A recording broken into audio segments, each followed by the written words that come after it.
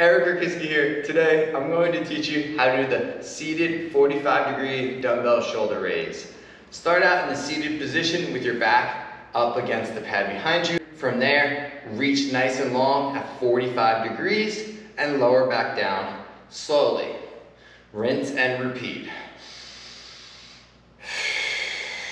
When doing the exercise, focus on staying tall and not crunching. So you shouldn't be crunching. You want to keep the head up against the pad behind you like you're driving the car. Use that headrest.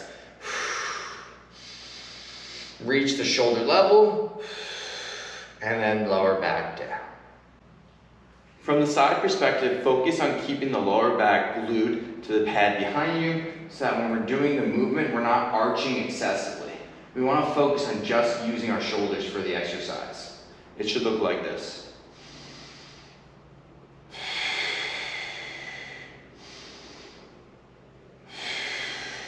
And not this.